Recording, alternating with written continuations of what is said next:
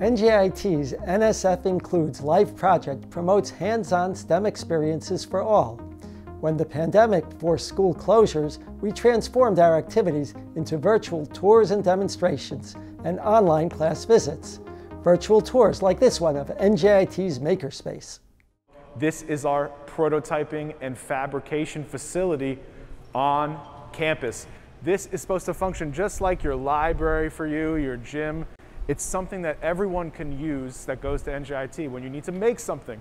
Collaborating with K-12 educators, our student role models produced and live-streamed hands-on STEM experiences using materials we provide or are commonly available at home. Anyone can post questions or suggest new topics to cover. We also live-stream special events, like one for Women's History Month.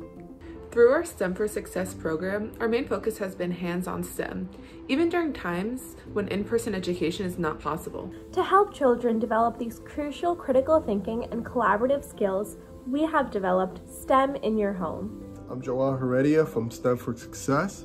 Today I'm going to be showing you a video about gravity. And no better way to show gravity than to jump out of a plane.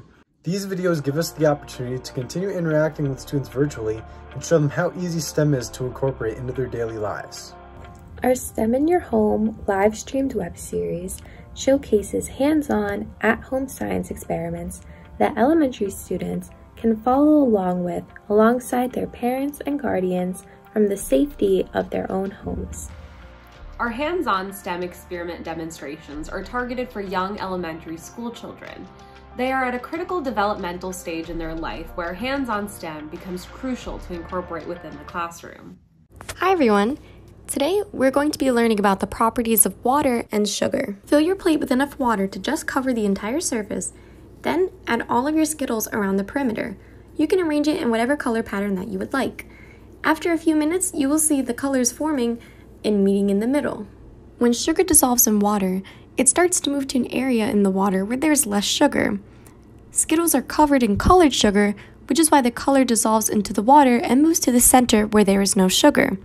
When you add the additional sugar to the center, the color will change because that sugar will cause the colored sugar to move away from the center.